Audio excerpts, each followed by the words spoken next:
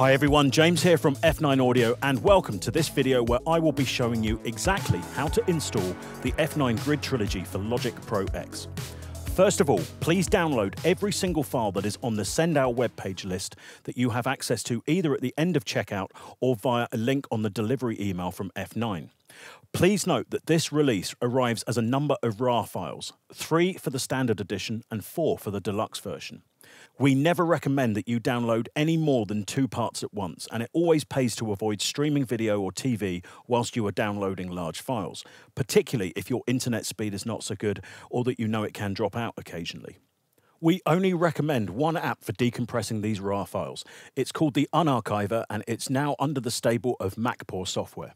A link to it can be found in the PDF that is part of your download list. We only recommend that you install the Unarchive using the Mac App Store, so please click on this button on the actual web page.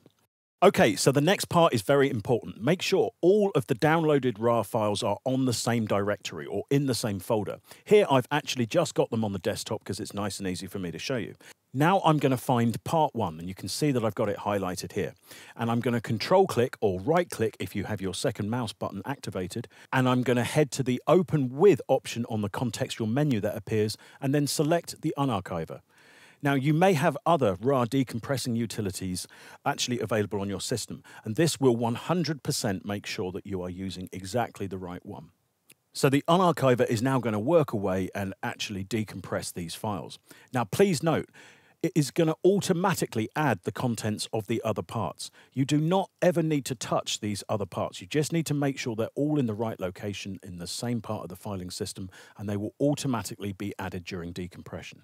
The RAR decompression will result in either 1 or 3 Mac format zip files depending on the version of your purchase. And before you go any further, please, we implore all of you, back these zip files up immediately.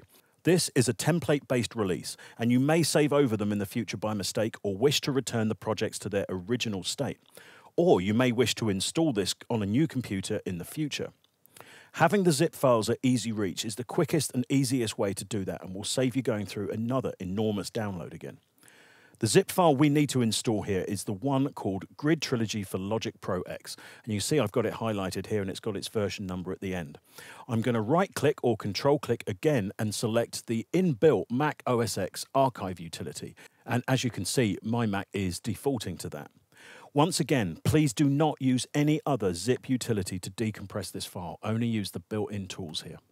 So now here's our master folder. You can see it's got nice custom icons on it, and there is a manual. Please make sure that you read this. It will tell you an awful lot about the actual contents of this pack, as well as giving you written instructions for what we're about to show you now.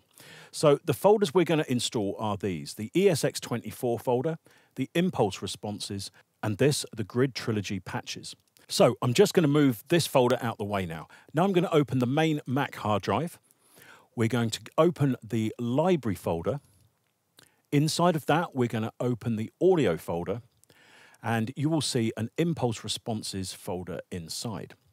Now, if you don't actually see this impulse responses folder, quickly open Logic and go to the Sound Manager.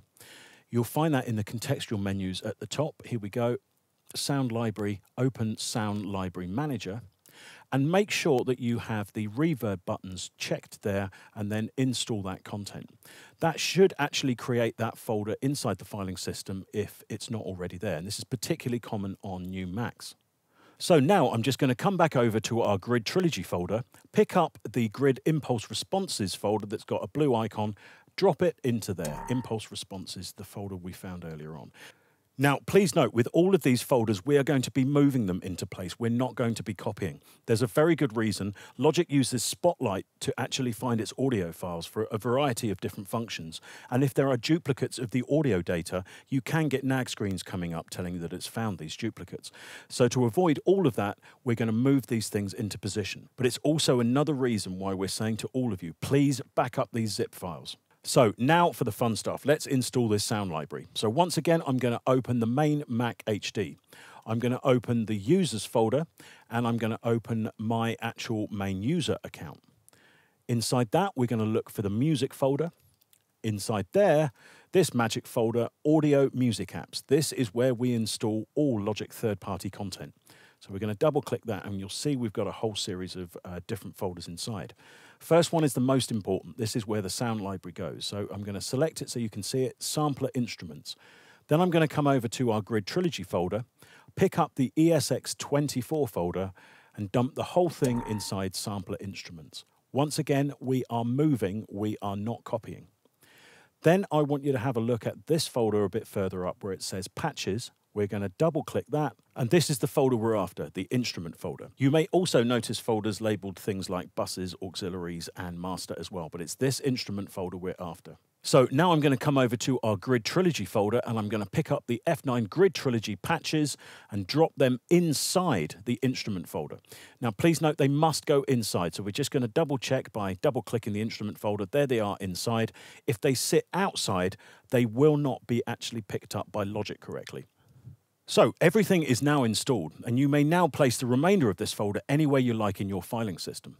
Let's open one of the projects. Now, one thing I must say is if you've done this with Logic open, please reboot Logic because Logic will need to see all of the ESX24 instruments we've just installed. So I'm going to open the Escape from Tokyo project. So here it is. Everything has loaded up. All of the instruments have been found and it's all ready for playback.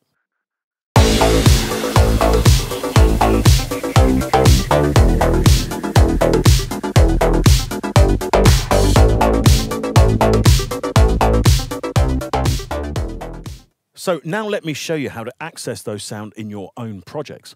I'm going to click on the plus symbol here and add a software instrument. I'm going to make sure Open Library is checked, create that instrument. The library will automatically open. We can go into User Patches and the Grid Trilogy patches, and there you'll see all of the individual patches available. Grid art patches, basses, bells and plucks, drum kits, drum designers, drum menus, etc., etc. So let's just load one of the patches straight up. I'm going to go to basses and just go for the first option, JX Critical Bass. It will load simply by clicking it. So I'm just going to turn on this information icon, which will show you the channel strip, and you'll see that it is already there and ready to go. It will load incredibly quickly because it's using ESX24, and it doesn't need third-party plugins to actually instigate. It's all using built-in Logic resources. To access the smart controls, come up and press the smart control button here, and you will find a series of controls carefully tailored to the actual sound's needs. Now, just one little troubleshooting note. We have noticed on some of the more recent operating systems, sometimes when you're loading the projects or you're loading the instruments, you get these kind of messages saying that the EXS24 files have not been found, even though you know you've got them installed in the correct place. This is because of a little bug that's happening in the more recent operating systems, including High Sierra, Mojave, etc., etc. And it's all down to Spotlight. Logic uses Spotlight to actually find its files, and sometimes the database can go wrong. And yes, that's exactly what we're saying. Sometimes Logic can simply not see the files as it boots, even though they're there. Here is the very simple fix. Open your system preferences, click on the Spotlight icon. You want the privacy section, and then you come down to this little plus box here. And then where it says my account name here, we're going to go and select the main actual system drive. Now, if you can't find that, just come back to your actual computer and then select the main system drive. We're going to choose that. So that's basically saying it's going to stop Spotlight actually searching the main drive. Now I'm simply just going to remove it from the list again. So it's just a case of toggling it into that list and turning it off.